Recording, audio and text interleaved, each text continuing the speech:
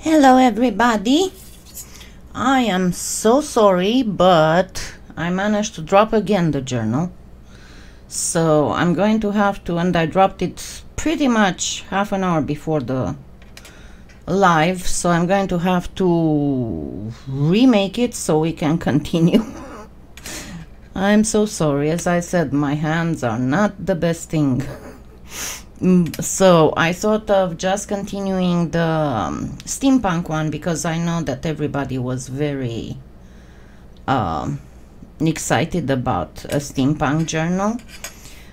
For the subscribers who haven't watched this is the I showed in the very first painting with polymer clay thing how to make the back of it. And we will just make the front of it with corners and everything, and then I will probably show in a separate tutorial how to do the spine. Hi Zenta, hi Christy, hi Judy, hi Isabel, hi Donna, hi Ellen, hi Sharon, bonjour Vero. So first of all, I'm going to prepare some black clay, and if you did not join my Days Playground Facebook group, let me post the link real quick, because I do make available each month a one of the sponsors only lives. And for this month is just the beginning of a mini series I had on steampunk, and the very beginning of it explains what is steampunk, what are the variations of the punk current, artistic current, and also, you know, that not everything is steampunk, and a lot of times it is erroneously called steampunk when it is not actually steampunk. So we shall do the journal actual steampunk. So if you have joined my group, I'm going to place a link here on in the chat. You can go ahead and watch the and all these former sponsor lives. They are only made public for just the duration of the month, after which I make them private again. But if you have already joined my group, just ahead and didn't watch the video yet, go ahead and watch it. So first of all, I'm going to prepare myself some black clay real quick, and I'm sorry, but with the dropping thing I didn't have stuff ready for steampunk. Unfortunately. The good thing is that I did get my pasta machine camera to work this time. I just need to put some little felt things on my motor. I'll show you what happened. So what happened, my initial motor burned out, and the replacement motor was not really defective because it still works. The problem is that it came, of course, with a rubber washer, but apparently on this one the pins were not long enough. So with the washer on, I could get it in, but I couldn't turn it. So I had to remove the washer, and I got some, because I had these kind of felt dots, but they were way too thick, so I had to order some thinner felt dots that came in, were delivered this morning, and I have to put them in. I didn't put them in yet. So the motor is kind of wobbling, but that's fine, it doesn't come off. So that's just fine. I can still work with it even if it is like this. Now, when we talk about the cover of a journal that you want to make steampunk style, you need to pretty much decide if you want the background to be leather or if you want the background to be metal. And I will show you how to get a good leather effect texture by yourself. Let me get these through.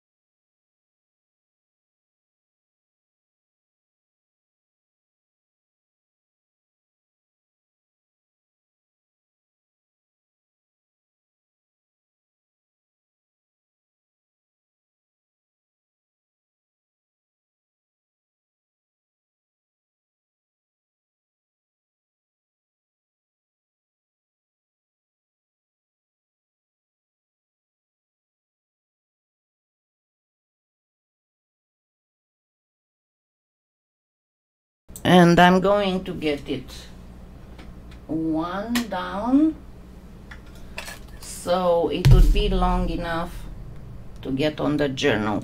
I'm muting the microphone when I'm using the machine because it's very, very loud. It's louder than the old one.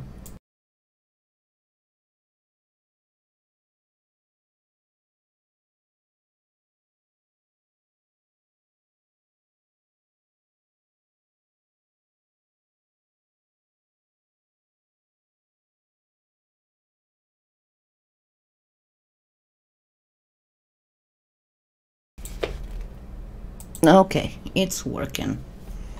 Yes, Ellen, I did mute the sound so because this new motor is way louder than the old one and I didn't want to have it going. So I muted the microphone while I was working on the machine. What brand did you get, Ellen? Hi, Colleen and Francis and Susan. So the same as for the other one, I'm going to do this real quick. Come on.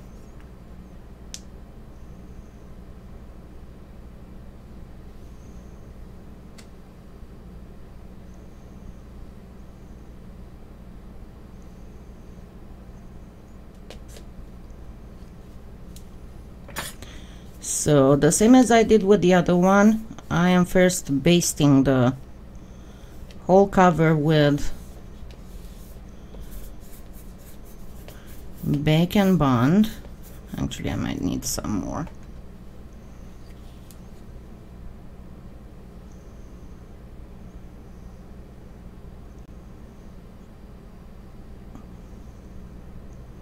Because you want it to be nice and enough of it that you wouldn't have areas that I'm not going to scratch it for now. I'm going to just leave it like this. You can do it without scratching, but it's going to have so much stuff on it that, and it's also going to have corners, so not a lot of chances of it coming off. It's not going to be as thin as the landscape one.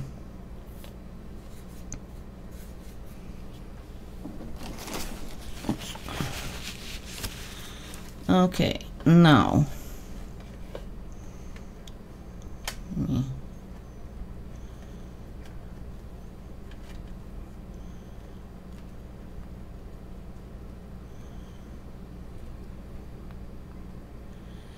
me just place it here. And remember that I'm going to have to cut it at the spine, so I'm more interested in it getting all the way to the edge. So my main thing is not to trap air.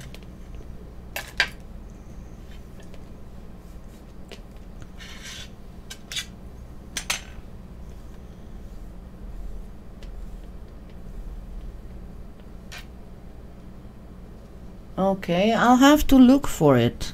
I never tried that. Did you check for the fenders not to be plastic? Happy Sunday, Marietta. Hi, Elaine. No, I didn't turn on the text. Give me just a second.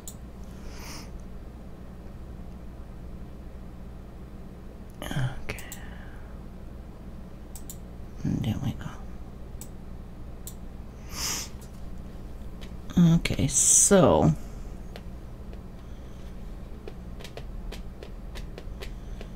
remember, first fold it gently over the edge.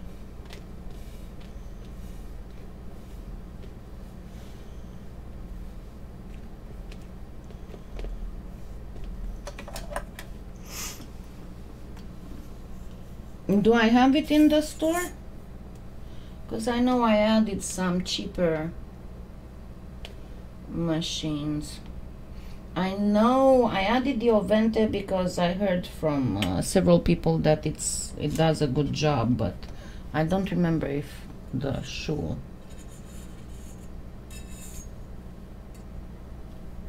is.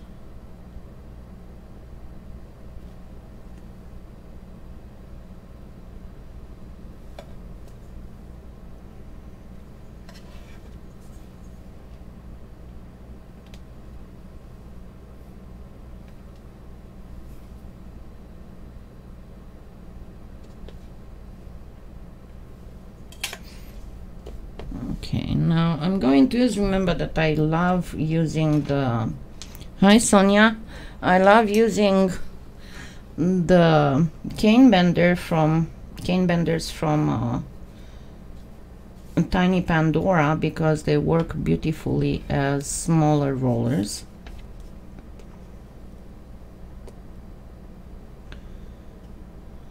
So I'm first making sure that I don't have air trapped, which is most likely at the edges.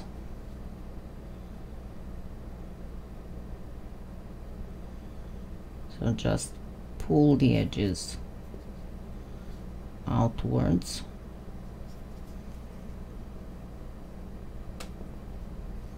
Okay. Yeah, I've been having some issues. I think I said before that I am getting several times a year steroid shots in my spine, and then I also have a spot that's kind of like on the myofascial trigger point of the rhomboid muscle. That's pretty much between the middle of the shoulder blade and the spine. And that's another spot where I get either steroid shots or Botox, because when they remove the latissimus dorsi, apparently there's what's left over from a tendon from it, and it misfires and it sends pain signals to my brain, and it hurts. And it just started happening. Sometimes the shot lasts 2 weeks, sometimes it lasts 6 months. The last one I had in September, and it wore off sometime at the beginning of this past week, so I have to schedule another shot. Okay, good. Thank you for checking, Judy.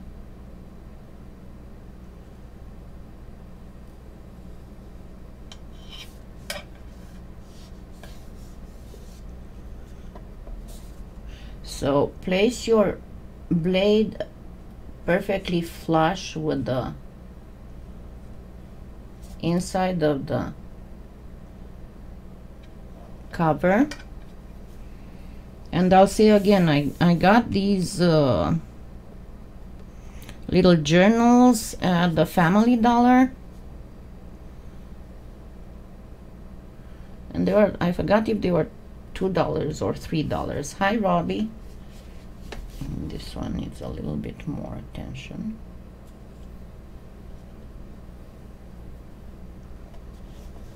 And remember, for the best, I don't know where she got them, but I have this super long 8 inches rigid blade that I got. It's in Tiny Pandora's set with the triangular long strips to make faux paper beads,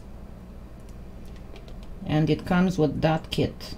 But it's one of the best thick rigid blades that I've seen. It's super sharp and it's very rigid, and it's long, which is awesome.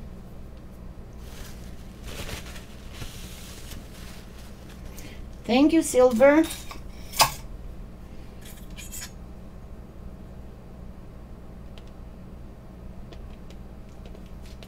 I'm trying not to touch this. Okay, for the next step, we have to decide if we want a metal or if we want a leather type thing.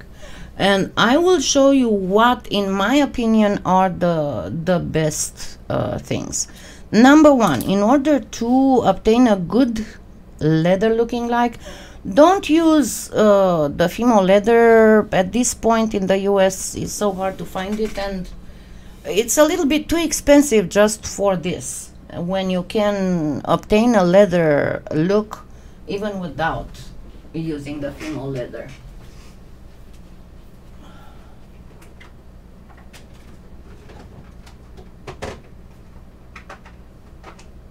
Just a minute, I'm getting the... Hey, of course you have to...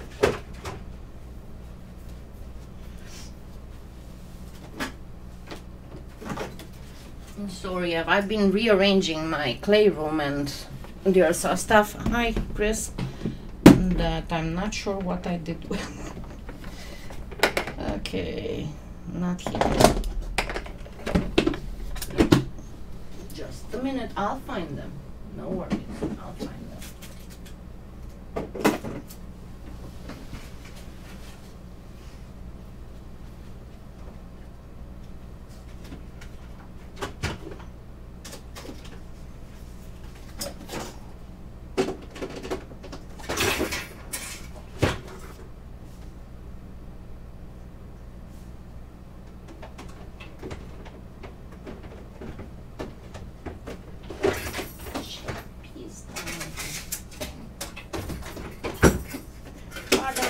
I hope you didn't hear that.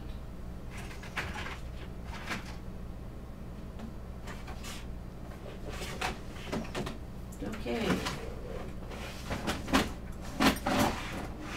So I put these somewhere in a good spot that I don't find anymore.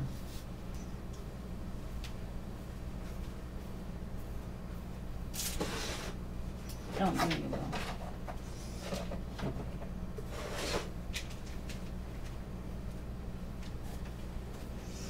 Alright, so your best bet to get a good leather look is to simply get some bacon bend, or the new PolyClay that's going to come up. The new PolyClay, they should be shipping and starting to sell in February, but by what they are saying.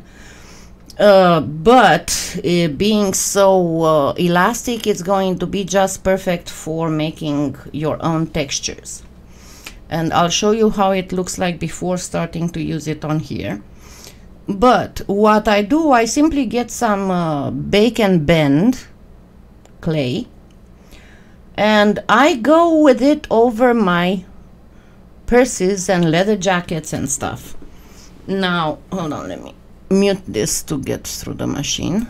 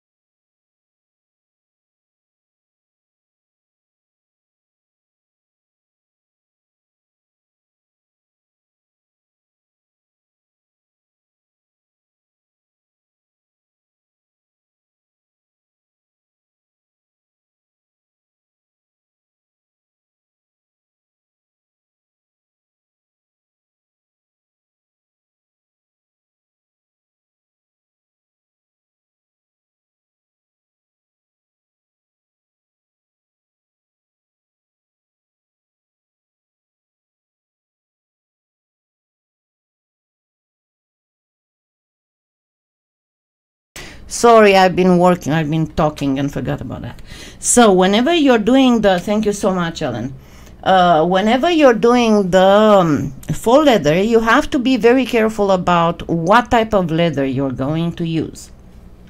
As a general idea, even if there are cheapo textures, I don't know if they, Susan, if they sell it through Amazon, I will, but if they don't, I cannot add in my Amazon store what I don't, what is not on the Amazon. I can ask them to, if they do affiliate, I can ask them. But as I was saying, even if there are cheapo, fairly cheap textures for crocodile, alligator, snake skin, do not use those on any kind of project that you intend to stamp or to add a lot of embellishments, because you do not put stamps and embellishments unless it's just a simple, classic, beautiful thing. Don't tell me that you still don't have sound, because now the microphone is not muted anymore.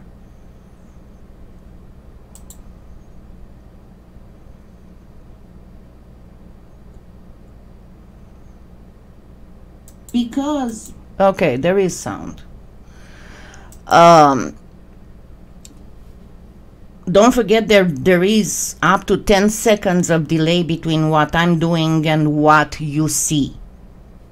I'm doing this so that the viewers can have the best experience without a lot of buffering. So, as I was saying, do not use a lot of embellishments. If you look at any of the, let's say, purses or jackets or whatever accessories or, you know, clothing out of leather you see, you will see that anything that's already textured by nature does not have a lot of embellishments to start with. You will never see stamped leather like that. So go more towards less textured leather. And as I said, if you go towards your purses, your boots, whatever, and take the bake and bend. This is from a pigskin boot, and it makes the best. It doesn't look very deep. It doesn't look like it's got a lot of texture on it, but it gives a perfect feeling of fake leather. And let me show you how it looks like.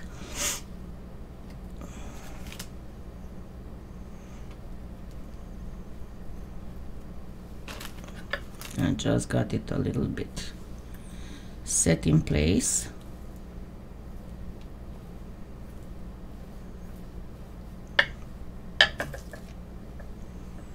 And it makes it look exactly like natural leather.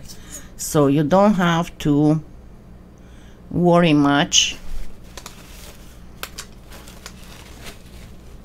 Of course, you can use regular polymer clay, but it will not be very flexible.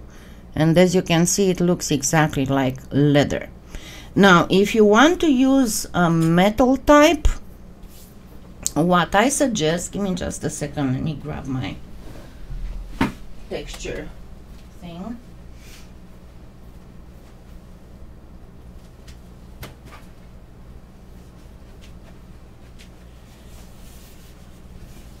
Some of the best textures for metal background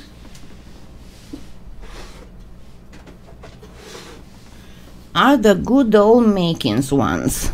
And put this up here.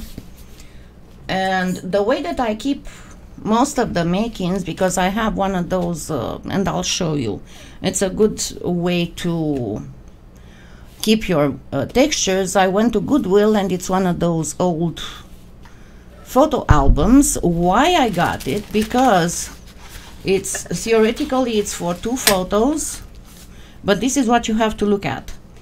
And I made sure that I can make it into just one, because you have to make sure that or you can do it on fake leather. It doesn't have to be real leather. Somebody please tell Isa to reload the page. I know, Seamus. So you have to make sure that your textures would fit, because some of those photo albums, the place for the photos is not big enough. But as you can see, it's perfect for the makings textures, and that was one of my things. I absolutely wanted to have all the sets. So this is one that works beautiful for metal, because it looks like a series of rivets, even if it is honeycomb-ish.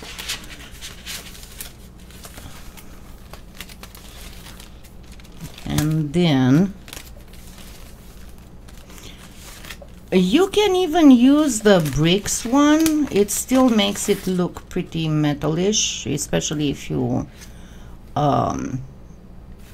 give it the mica powder treatment. This one as well, I even forgot how this is called. It's a texture that looks almost like woven stuff, but at the same time, if you work it with mica powder, or if you don't have mica powder, metallic acrylic, it will make it look like metal mesh. And if you want, I can show you each and every one of them. Then the tires, truck tires, makes it look like metal. Then this one is exceptional for a metal look, because it looks perfectly like some type of metal plate on a box or on whatever. And this is what I'm going to be using. This one, even if it's also from the tires, this one doesn't look as much as metal as the other tires one. Another one that looks metallic, hello Finnegan, is this one, because also it looks like some kind of metal plate, decorated metal plate. But this is pretty much it. And as I said, I would recommend you use the makings there's a special place in my heart for the makings textures, because when I first started again to do polymer clay, and I started the channel because I didn't have a lot of money. I just had money to buy the makings, and I was super happy with them. Of course, after that I had to try the other ones. So what I'm going to do, I'm going to do half of it, not even half of it. Let's put the faux leather right in the middle here, because I intend to do a closure, and then I'll do this one on the sides of it. So always put the release agent on the clay, not on the texture, because in the texture it can get in the nooks and crannies and leave the raised parts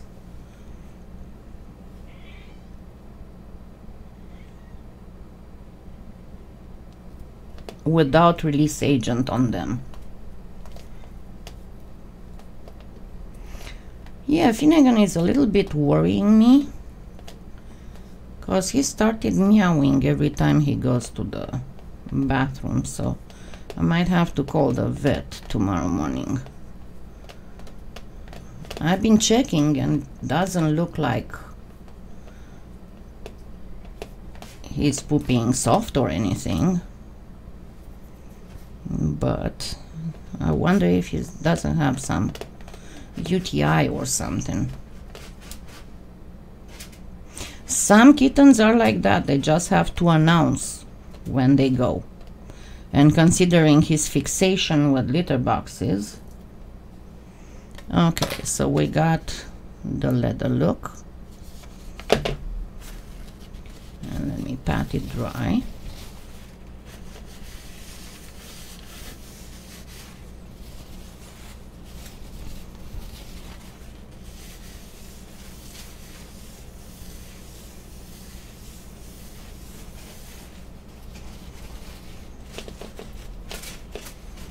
And now I'm going to apply the metal look, and I'm not going to press it too hard.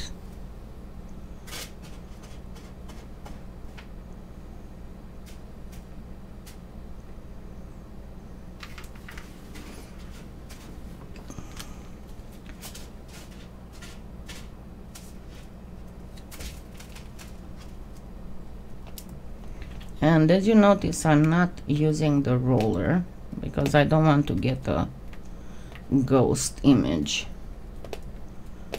At this point, the roller can displace either the clay or the texture itself.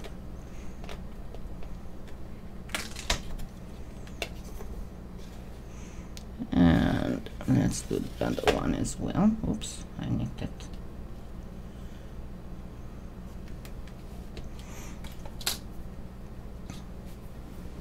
You don't want to use too many elements. What I noticed is in a lot of the steampunk projects, people use too many elements, and the whole thing looks too crowded. Better make 2 or 3 projects if you have a lot of embellishments and ideas. Better make 2 or 3 projects than make just one that is... Yes, I will. Thank you, Elaine. I'll go as soon as I remove this texture.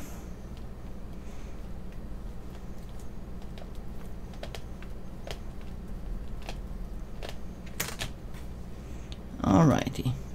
I don't worry too much about the line between them because I'm going to put an embellishment. Give me just a minute. I'm going to get a pill and then bring a little bit Finnegan for your enjoyment.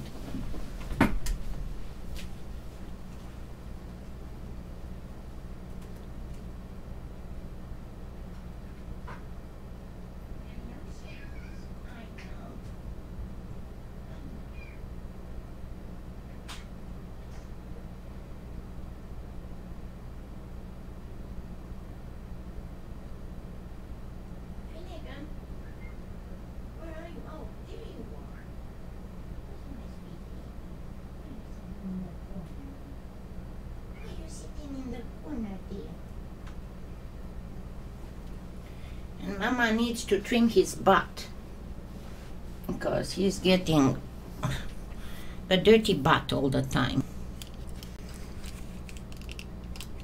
And there you go. This is baby Finnegan. He's my sweet baby. He's a sweet baby.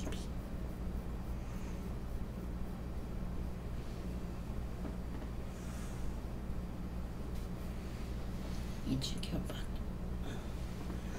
Yeah, I'm gonna have to wash him. I got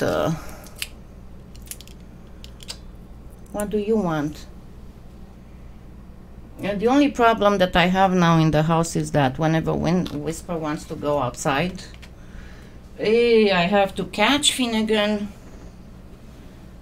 in order to be able to open the door, and I'm afraid Whisper wants outside, so just a second. Hold on. I need to put you in the...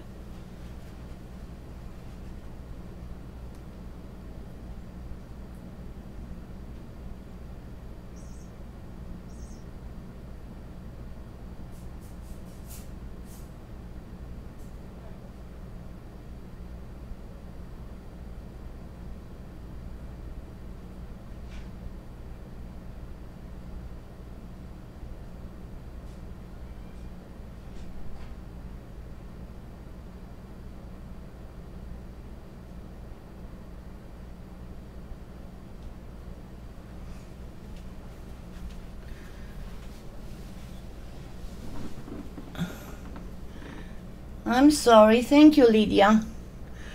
He is not big. He was just close to the camera. He only gained 1 pound in a month. So right now he's 3 pounds. He's not big at all. Now I have to wait for Whisper to want to come back inside so I can let Finnegan out of the cage. Because normally I hold him. Okay, now the next step would be to give it some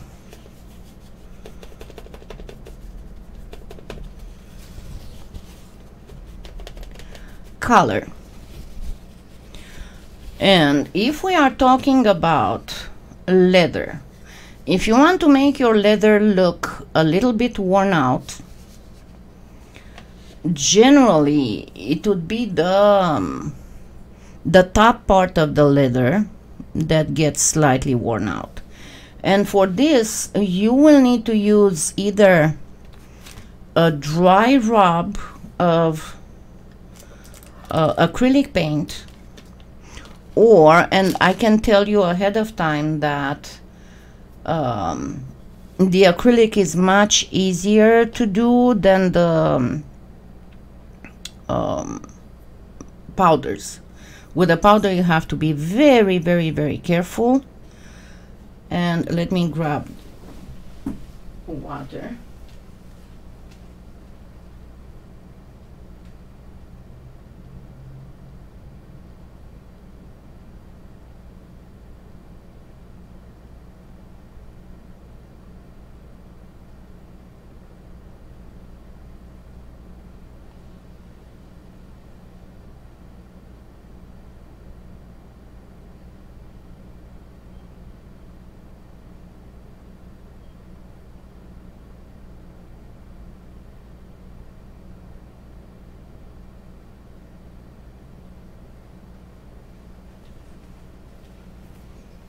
And you do not want white.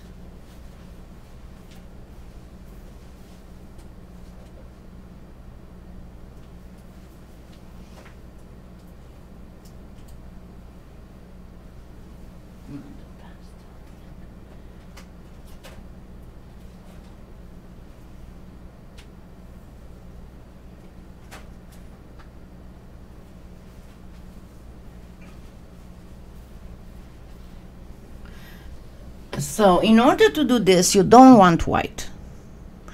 You want an off-white. There's a color that's called old ivory, or you can use, most of the time I use these.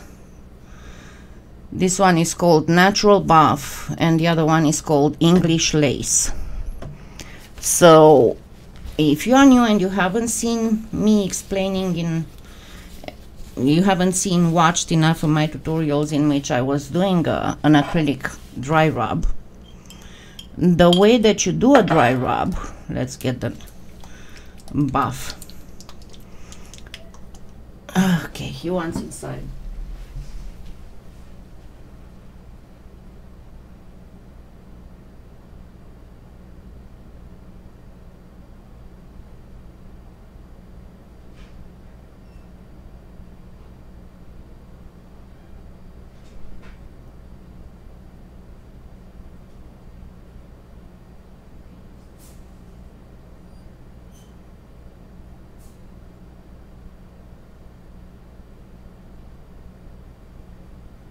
Waddle, waddle, waddle. He waddles when he walks. I don't put it past him having a little bit of, I'm talking about Finnegan, having a little bit of stomach discomfort, because in the last 2 days I found him, the big eyes are fed on a dresser in my bedroom, and I do that because of Whisper, because if Whisper eats anything else than what he's allowed to, he can go into liver failure within hours. So I'm trying to make sure that he cannot reach the cat food. And I found Finnegan a couple times on the dresser. So, hi Victoria. So grab just plain acrylic, undiluted, put it on a piece of paper towel, and it's called a dry rub because you have to have very little paint on your finger, and I don't trust doing this with sponges or anything, because you kind of need to feel and just go.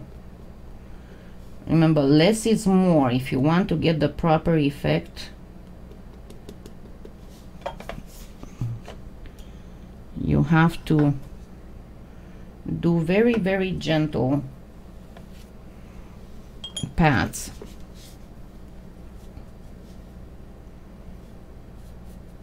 Has to be fairly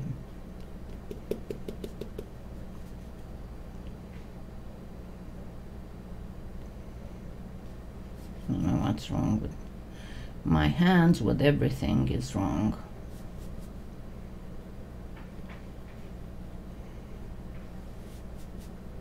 I think I'm just very tired, to be very honest. I've been fighting some fibro flares,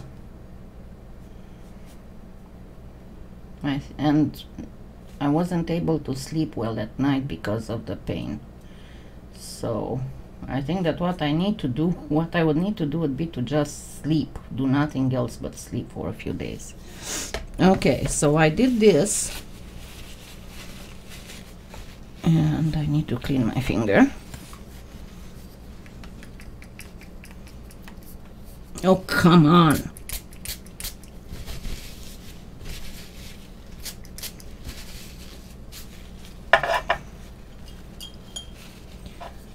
And then I'm going to get some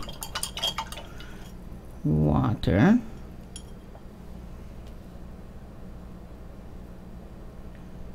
And this I messed up.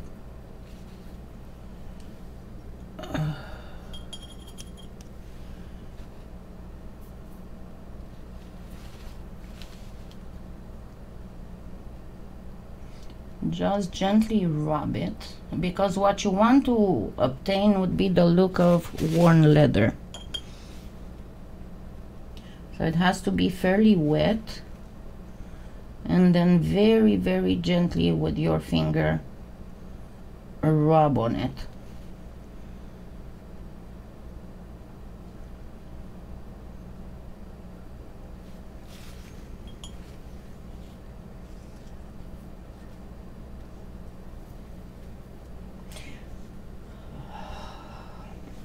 Go, go.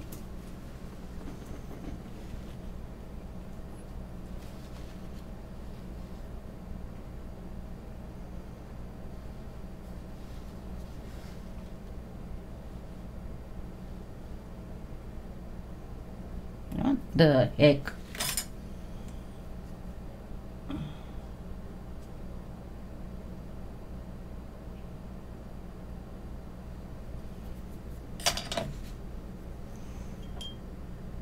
Hi Sunny Lion, welcome. And even if you don't have the time to go to all of them before they dry, make sure that they are not too dry. So keep them a little bit wet until you get there, because what will happen, the acrylic will have a little bit of a hard time drying, but when you start rubbing, whatever pieces have already tiny pieces have already dried, they will start breaking off and they will look exactly like old leather. Not here. You know how the leather, when it's worn, it's going to have all kinds of like fibers in it that come off, and I will show you a close-up so you can see better what I'm talking about.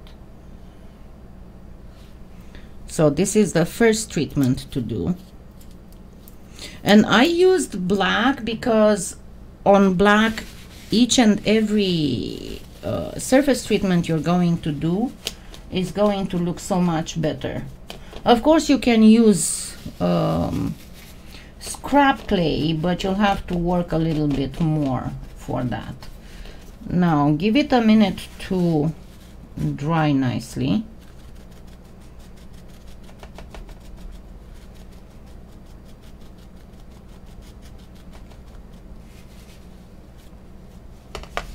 And while that dries, let's apply a little bit of patina on the metal part. So because I did pretty much a copperish on the back, I'm going to go with the same motif on the front, and this time I'm going to show you, because on the back I showed you how to do using the artisan powders that are a tad expensive because you have to get them color by color, even if you get a whole bunch in one box.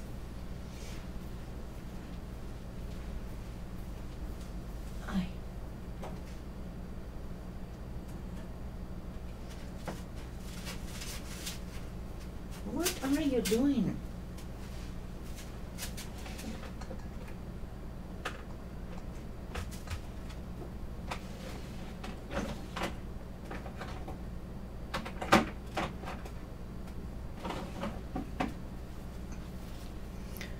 So the easy way and cheaper way. Finnegan, will you stop it? Now he's all running all over the place. And I think whoever said that he wants me to clean it was right, because he keeps going in there and protesting that his litter box is not clean because he made a poop. But when I try to clean, whoever saw I posted how he freaks out whenever I steal his poopies. So I'm going to get the spring green Perlex, and the first thing I'm going to do is to give it a all over in the metal area.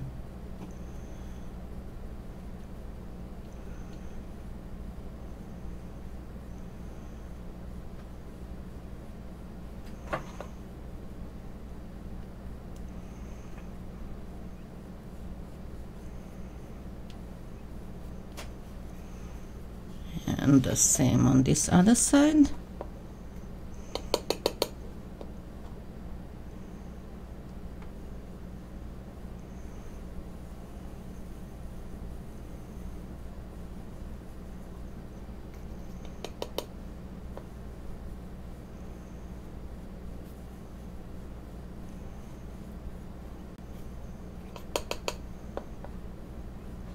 Just a second, I need to check something.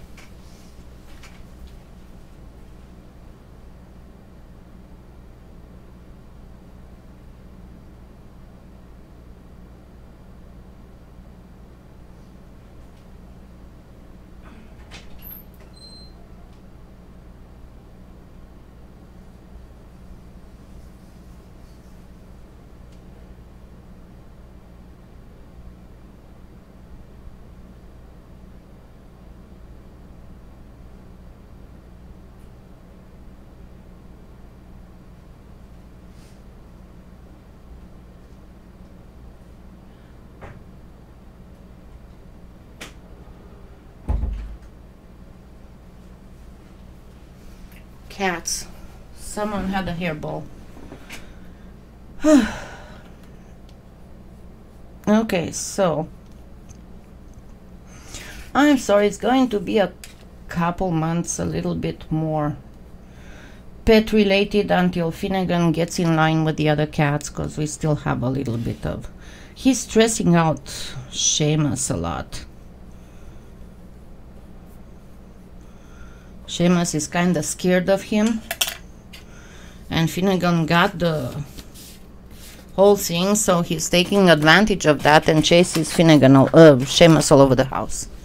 Okay, so after applying, and you have to make sure that you got enough mica powder in the recesses, and don't put any over the so-called leather. So we're gonna do copper here. Grab a little bit of packing tape. Why did I say packing tape? I don't know. And get the mica from the raised areas.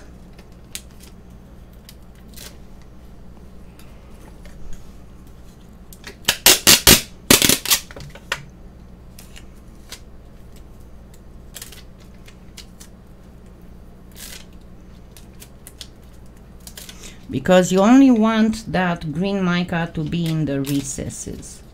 You don't want it to be on the raised areas.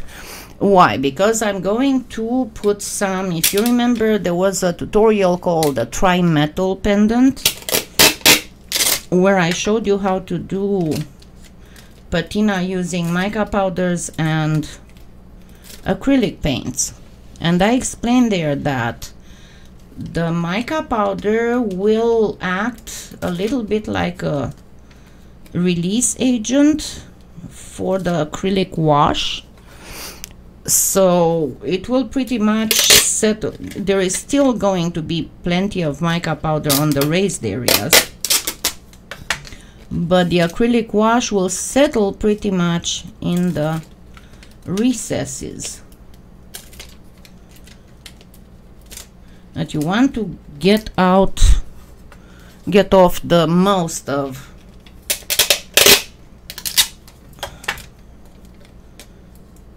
the mica powder on the raised areas. Yes, Elaine, that's what I was trying to tell people, that it takes a little bit longer because it's like bringing a toddler in the house of two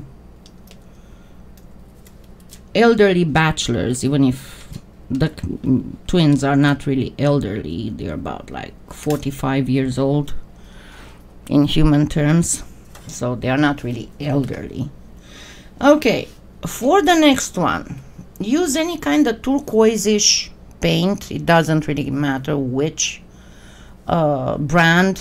The cheapest brand, a lot of times I would go to when I need to renew my stash, because as I don't use them, some colors do get dried out.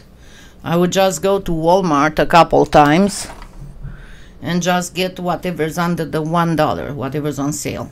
So you want something that would be turquoise-ish. If you want to get fancier, then look for the metallics, the dazzling metallics of Deco Art, and look for the peacock pearl. But this will work just fine. You shouldn't have any problem with it. And now I'm going to create a wash. And your best bet, so you don't have to mess up with all kinds of palettes and all kinds of stuff, simply use the lid. And then just go and on the side of the jar create a little bit of a colored wash. So you have to have a very, very liquidy color, and just go with it over. And as you can see, it kind of goes in the recesses.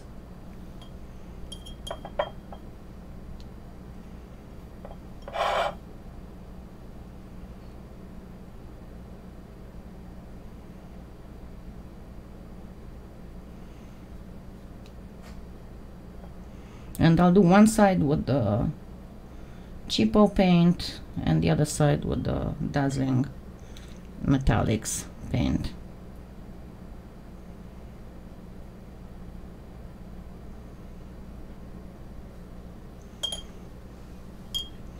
So once you placed your wash, very gently come back and pat dry whatever's on the top. Don't press. It's very important that you don't press on it. Just pat. It's okay if you get a little bit left on the tops. That's fine. Okay, now let me use the other one for this one. So I'm using now the peacock pearl.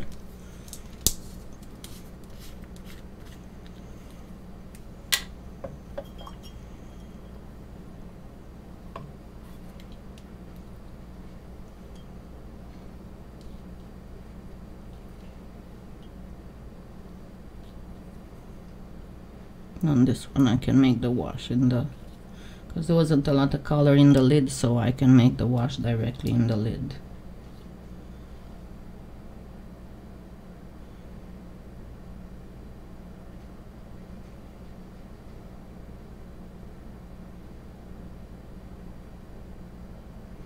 Don't press with the paintbrush.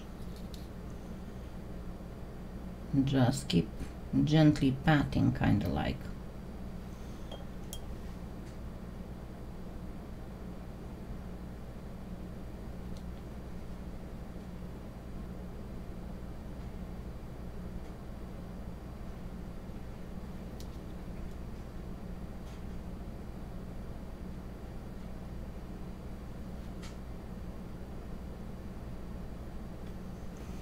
And then the same like with the other one. We are going to pat the excess off.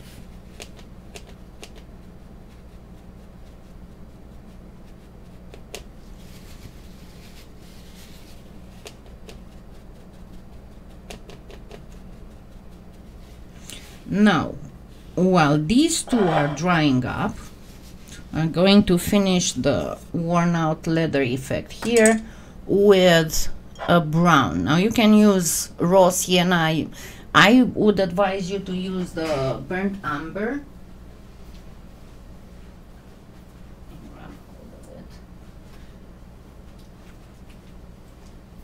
But if you want to get this effect, definitely use the black clay on it.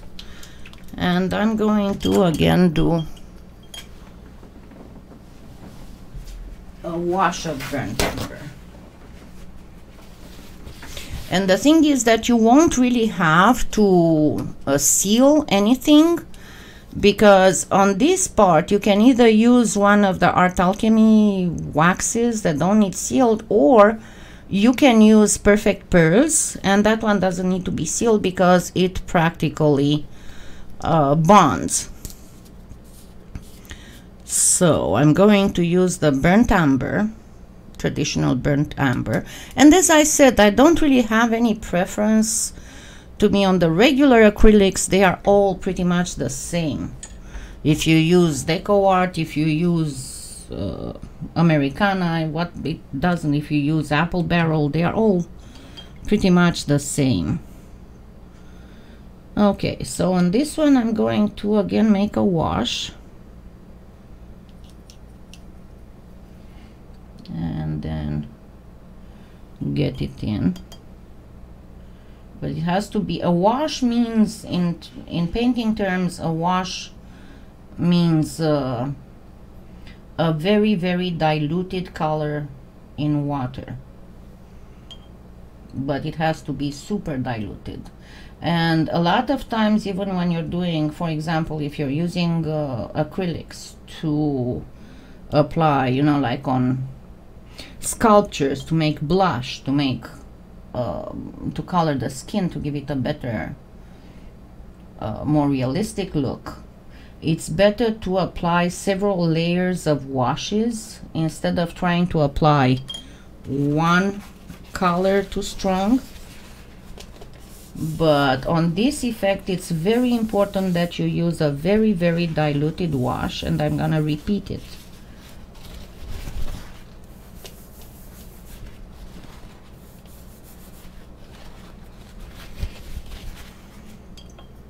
So I can build up color. Because that's the mainly the thing with the wash, is you build up a layer of color.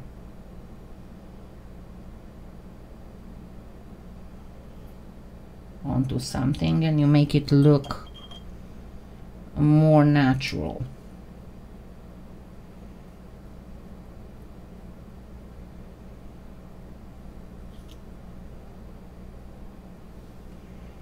Because you want it to have just a slight hue of brown. As I said, we are talking here not about brand new leather. If you want brand new leather, just apply the whatever texture you use and leave it like that. But if you want to make it look like some old stuff, then you need to make it look like old stuff. Make sure that it went in all the little crevices.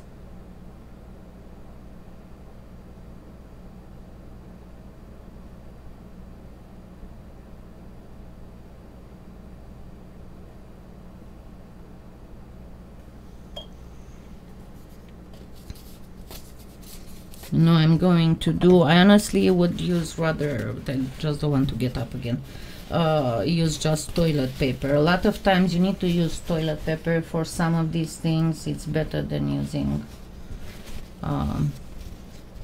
paper towel. Don't press too hard because you don't want to remove a lot of the color.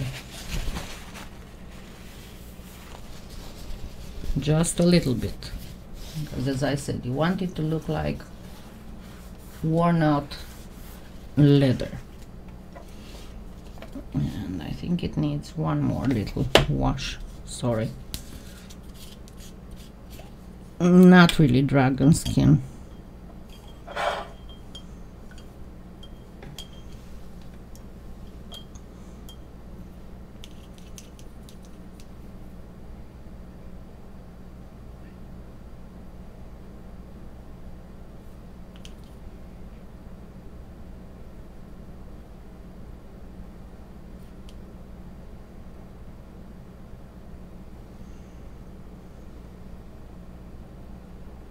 The only thing that scares me about Finnegan having issues with his tummy is that, like all kittens, he has the tendency, especially his teething, has a tendency to munch on stuff. So I always have to be with my eyes on him, where he is and what he's doing.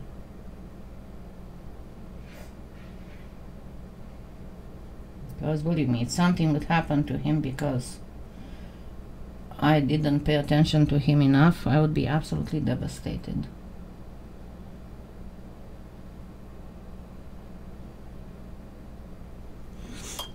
Okay, and I'm going to let it be just for a minute.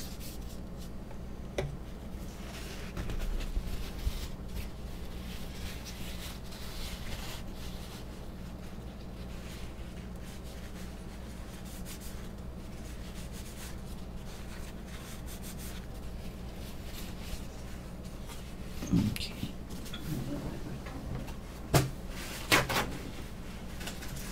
I use a lot of paper towels. Good thing that I'm recycling.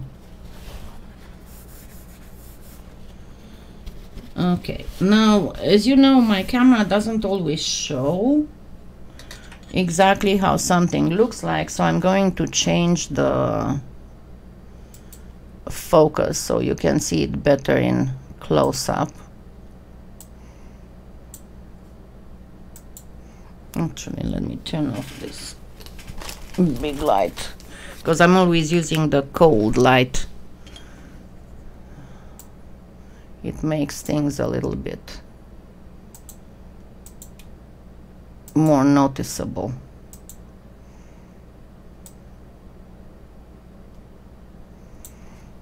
see, this is pretty much, and it's still shiny because it's still wet, but this is pretty much how it looks like. It looks like old worn out leather. So let's get back now to the metal.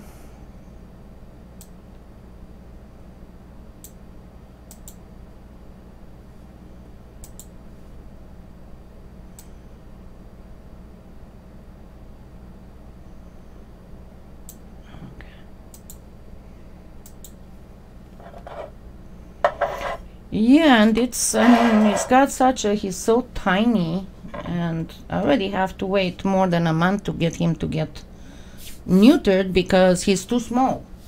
And Zenta said if he grew, he's getting big. No, it's just he was close to the camera, trust me. His head is about this big under all that. So it's about, his head is about 2 inches in diameter under all that fur.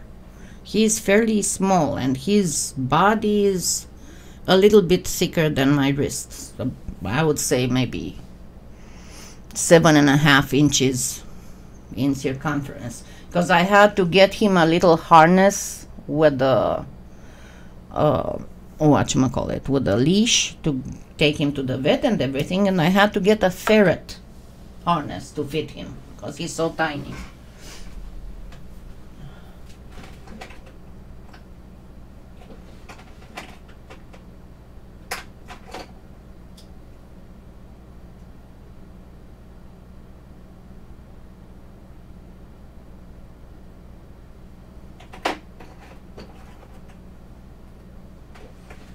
Okay, now I'm going, oops, I'm tripping on stuff.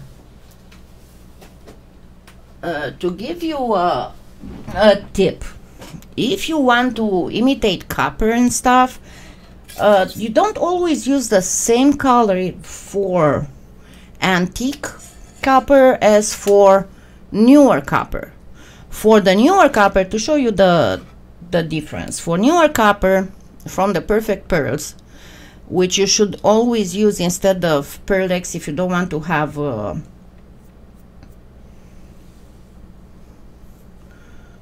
I have no idea. Somebody tell Fran to reload the page, because you don't have to seal it. It will bond with the clay. But to give you an idea of what I'm talking about, let me grab a, I'm working on tutorials, including and by the way, I'm working on several tutorials for YouTube, well, with all kinds of stuff, but one of them will be for the Witcher lovers, the wolf paw. That was, I think it was in the 2nd episode in the beginning, but it's not done yet, so I still need to varnish it. So this would be new copper. It's perfect copper, the color.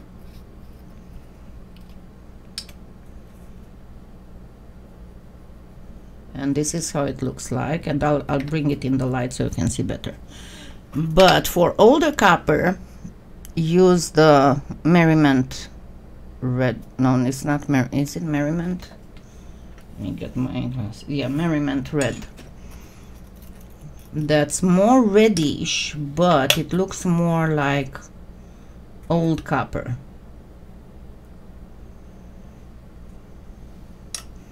And this is the difference. This is the new copper, is a lot shinier. The old copper is more. And if you noticed, I did the same when I used the waxes on the back. There's some wax that's more orangish and some wax that's more reddish, see, to show that it is an antiqued patinaed copper. And we can do pretty much the same thing here. So this is the Merriment red perfect pearls.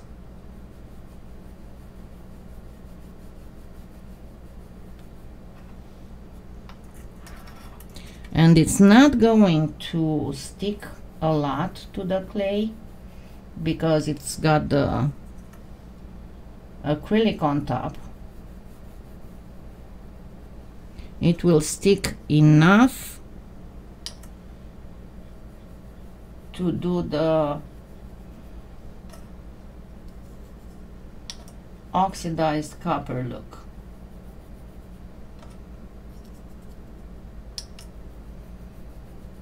That I will always recommend that you use the artisan powders because you can play with them better and the effect will be much nicer.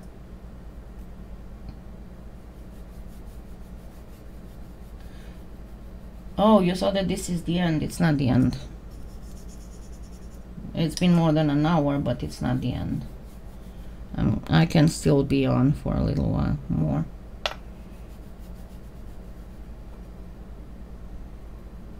And the thing is that this one, I dropped it several times already, but because I made it more bulkier, it didn't crack. The other one, I made it more delicate, and it had some sculpted areas on. So remember, I told you this is why I gave up on sculpting art dolls, because of my hands, because I would get a twitch and I just throw the doll across the room and it breaks, or I drop it, and that's not a good thing.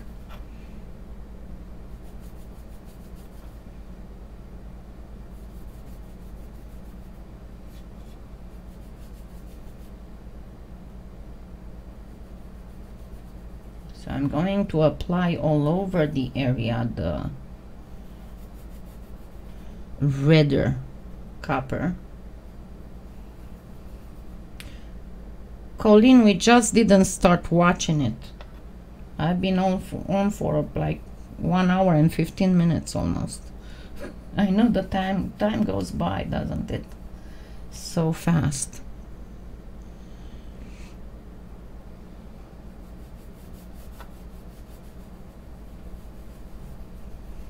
And it's okay, don't make it even. You do not want to make it even. Unless you want to show a perfectly brand new copper of some sort, don't make it look even. We want to make it look like oxidized stuff, and it will not oxidize the same all over the place. This one has quite a bit of red pigment in it. Huh.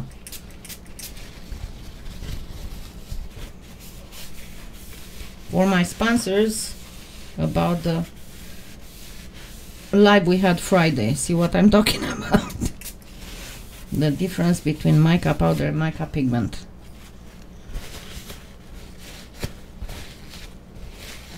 Okay, and I'm going to give it just a few touches of the perfect copper, of the newer one, the newer look, but just a few touches here and there.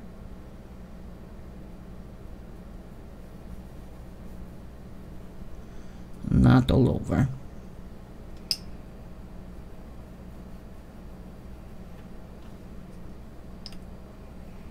Now, if you want to make it looking like bronze, let me give you an example about bronze. Use a sage green instead of a turquoise and mix it with a stronger green, not like winter green, but just a plain green, darker green. I would give you colors, but I don't know what you have around. So you need a like a Christmas green and a sage green for the acrylic paint, and then you can easily use gold and bronze for the metal touch-ups. And and try to put some on the very, we're gonna do corners, so I'm not going to go in the corner on this one, but think about when you open it, because those areas will be the shiniest, because you're ideally, I mean, if you think about it, your fingers will remove the whatever whatchamacallit, oxidization would be. Hi Anna, hi Natalia. So let's do the same thing for the bottom here. So I'm going to apply a little bit more on the very edge here.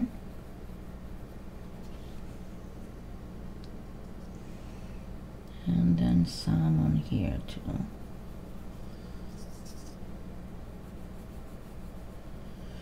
But you can use just one of the shades of copper, but I definitely advise you to use two, because it's going to make it look way more realistic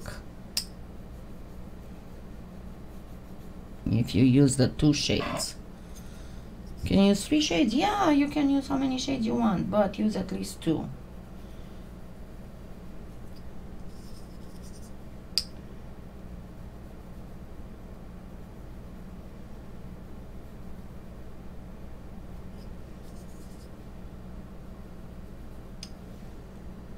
And again, I'm going to insist a little bit on the edge here.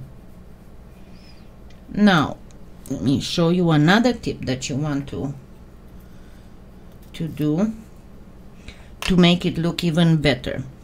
Once you're done applying all the mica powder, using your finger, and I always use the middle finger, I'm not trying to flip you the bird, it's just that I have severe nerve damage in the tip of my index finger, so I usually work with the middle finger because that's where I can feel. So just go gently, barely touching, just go and gently burnish, burnish, burnish, burnish. It's going to make all your mica area be shiny. Of course, you can do this with the Art Alchemy waxes, but as I said, I showed how to do the Art Alchemy. You can watch the first part of this mini series on how to use the Art Alchemy and the artisan powders. Here I'm showing a cheaper version on how to obtain patina. So burnish, burnish, burnish. What I mean by burnishing is with the finger barely touching the clay, just keep going on in a circular movement.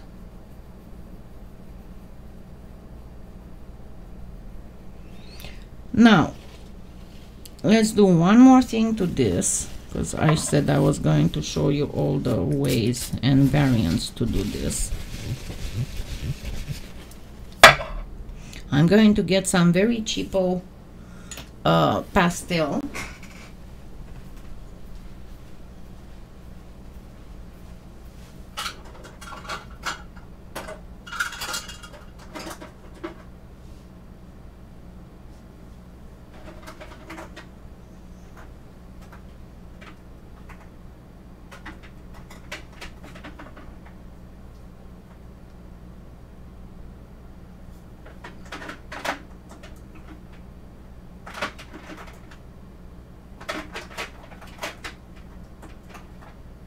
Just a minute, I'm trying to give you instructions for all of them.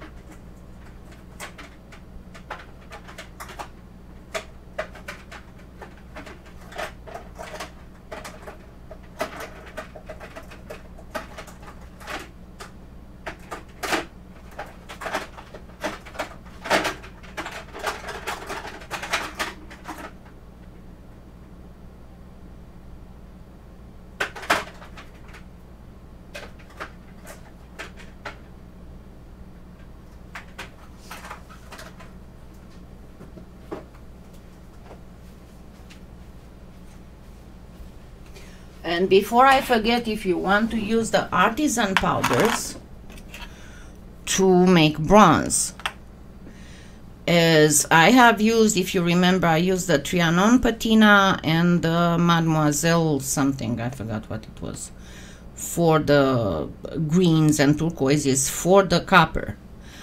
To do the bronze, use French sage, and you can use a little bit of Trianon patina with the French sage to do a good bronze. So if you want to do this with artisan powders and you have the artisan powders, use either the Orléans taupe or the vintage ivory. But I'm going to just use some cheapo pastels.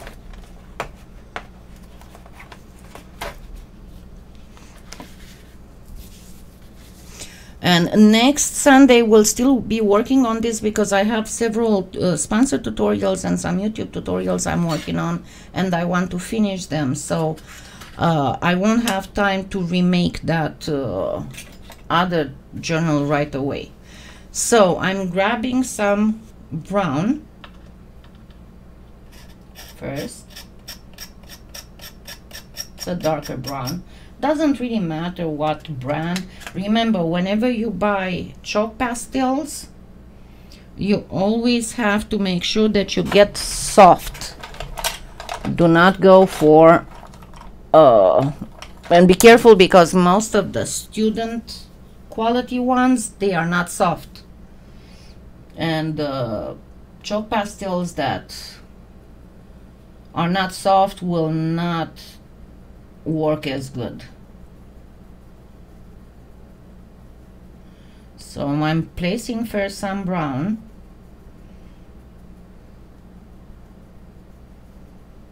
a darker brown. That would be the equivalent of a burnt umber, pretty much.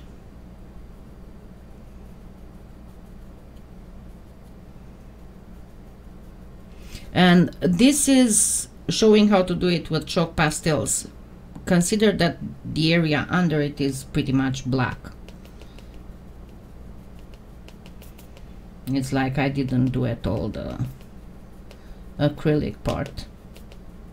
So you would put dark brown over the black, make sure that it goes all the way in the recesses, and then grab a little bit of packing tape and remove the excess.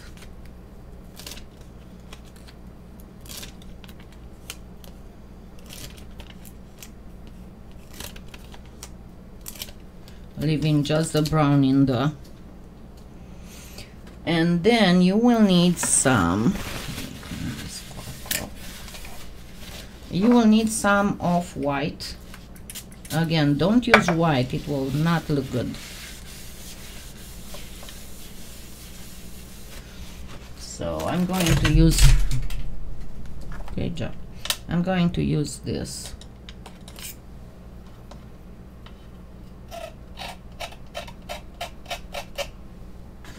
And I hope I can do it, because you've seen my hands are not the best thing. And you want not to have any you know, stacked powder here. You want it to be just slightly over your fingers, kind of like this, and then start rubbing so that it will be only on the raised areas, because when it comes to a real leather, only the raised areas will be worn out, pretty much.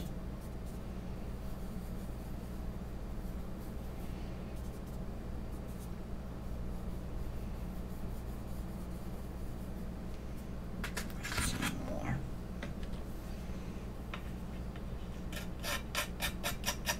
And again, don't bother much about the junction areas, because we are going to cover them with something.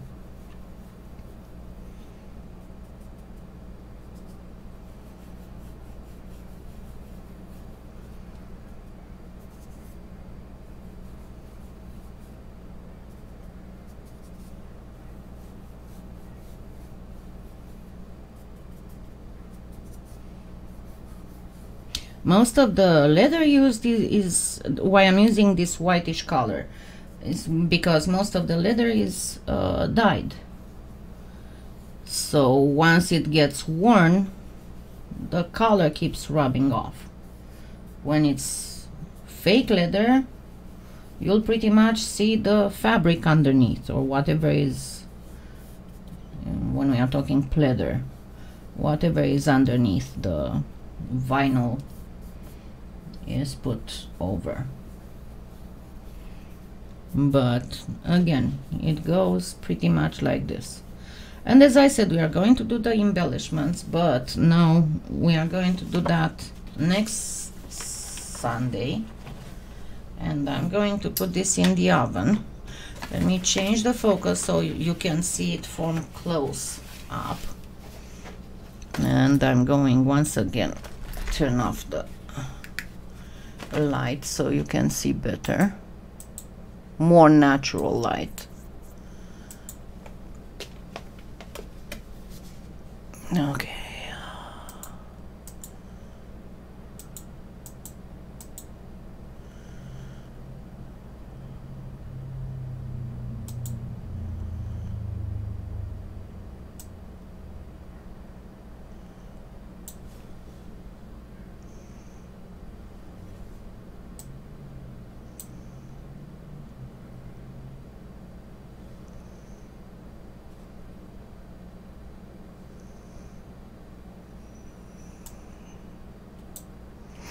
Now see how burnishing made this area look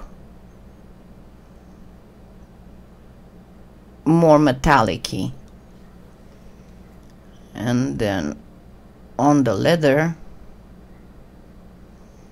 full leather look. Of course you can use another leather look, not necessarily the pigskin. But to do this, you can use, as I said, either the vintage ivory or the Orleans taupe.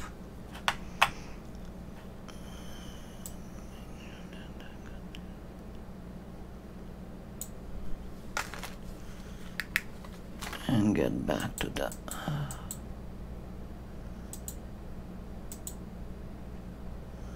normal thing.